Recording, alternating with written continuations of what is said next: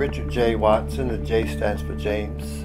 I was born in North Carolina, a place called Badin, B-A-D-I-N, Badin, North Carolina, in 1946, right after the war. I was raised in my primary years by my grandparents, my fraternal grandparents, my father's mother and father. My brother and I, our mother died when we were like 4 and like 5 and 3. So I was 3 and 3.5, and my mom died of tuberculosis. And my father was a young man who was working at the time, but also singing with a gospel group, he and some of his brothers. So being involved with the lifestyle of being mobile and touring the country, my grandparents were our first parents that took on the leadership role in my family. I got here through going to New York to live with my mother's sister when we got up in some primary grades, because at that time when they passed the Brown versus Board of Education desegregation of schools in 1954, my Aunt Gladys petitioned my grandmother to say, why don't you let us take the boys up here in New York, so that, you know, educational opportunities are different, the schools are more diverse. So my grandparents were getting older, and that was an obvious good move to make. And that's how I got to New York. And from New York, some years later, my father remarried. And at the same time, my aunt who took us there was pregnant, having to start her own family. So we came to Philadelphia to live with my father and my stepmother. So that's from that period on, around 1958, 59, I was in Philadelphia and have been here ever since. You know, I was taken by row houses and multi-level family dwellings. So that was kind of different, you know, people stacked on top of one another. I stayed with my uncle in West Philadelphia, and so it took me about 8 months to a year to really become acclimated to a city environment. You know, I've always been inquisitive, and my imaginations go beyond just agendas of what's around me.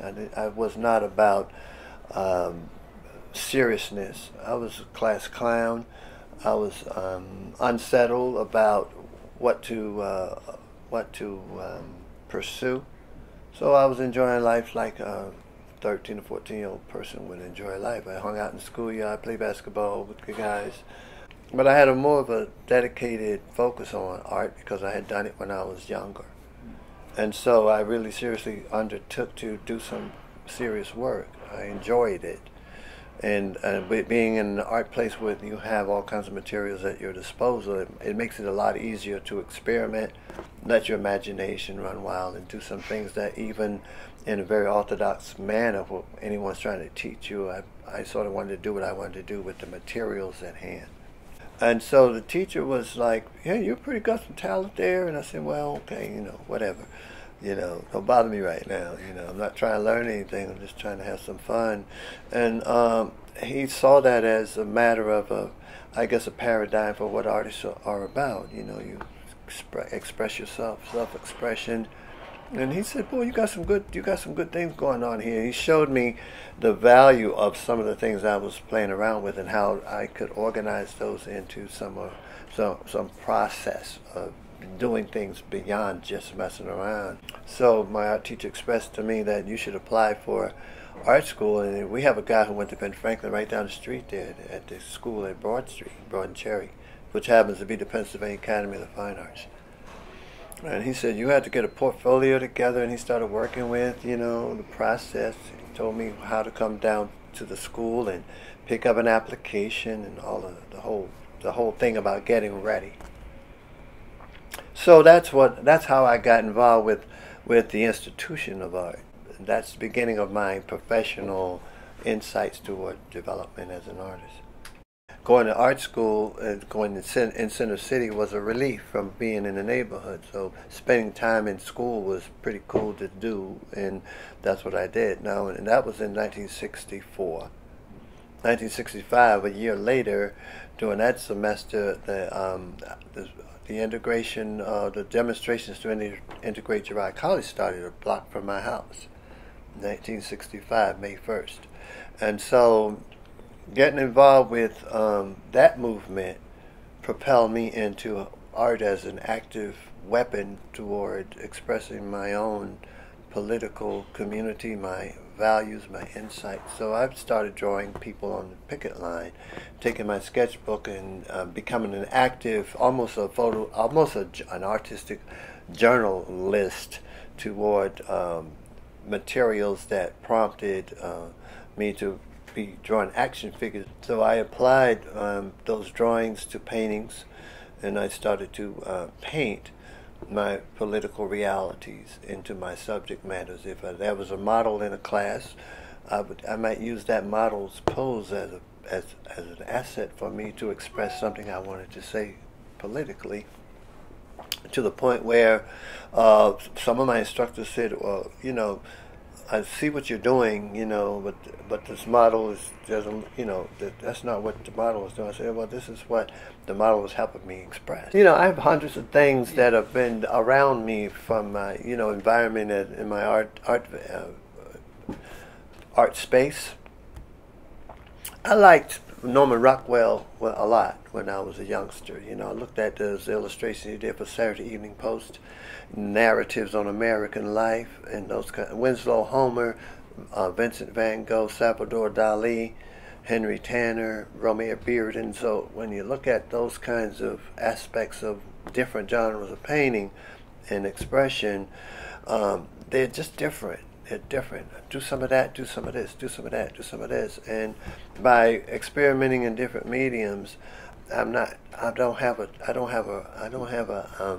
priority medium to work with. I have a inventory of materials. I can do anything in the world at any time, endlessly. Inventory of paints that do anything, materials that I can put together, tools. And so it depends on how I feel at any given moment. So I had not a sense of rebellion, but a sense of independence about I'm enjoying this thing. My ride here is free and easy, and at the same time I'm not strapped to one side of the roller coaster. And the Black Arts Movement came about, and it was named such because the on the scene burst the civil rights movement, plus the reaction to it through creative forms that black people were doing. So if you were doing things that expressed the strife of the times, the war or the effort of discrimination and the whole idea of marginalizing people because they were black or people of color, then it was termed black art. Black Arts Movement. Your work fits over there, or if it were a gallery, they weren't going to show it because what are our clients going to think that we support what you're doing with this kind of stuff? So my input and my inroad into maybe being included in that is that I documented great things through the great movements through my work, and they're still standing, they're lasting, and they are perennial. They keep coming back because they're relevant. I worked out of a relevant agenda more so than a shock and awe, what's next to paint about. So the impetus for what I've done throughout my period of development has been a wide range of things. And I worked as an activist in the civil rights movement. I was hired to work as a job developer for the Urban League of Philadelphia, job recruiter. I've been a drug counselor in Philadelphia Psychiatric Center, working with methadone patients, art therapists there. I was a member of the Freedom Theater. I've been an actor. I developed part of the founding member of the Freedom Theater in Philadelphia. During that period of time, I was picked up by some people from Universal Studios. I've been an actor on film with Sidney Poitier in a film, been an extra in some other films. I was part of the Model Cities program, directing a drama department for a while.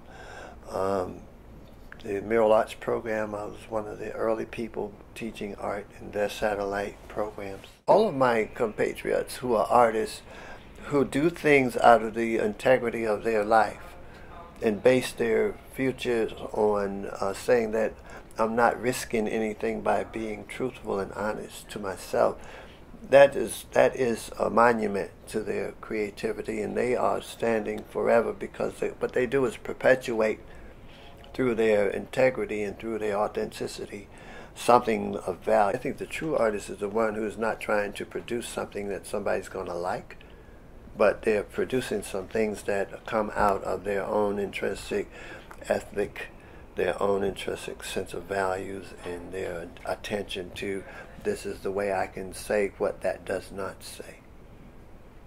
Every day I feel accomplished, and I've done something meaningful, and that's what gives me more energy to do more. It's nothing more pleasing than to have your family love you for doing something that they honor you through.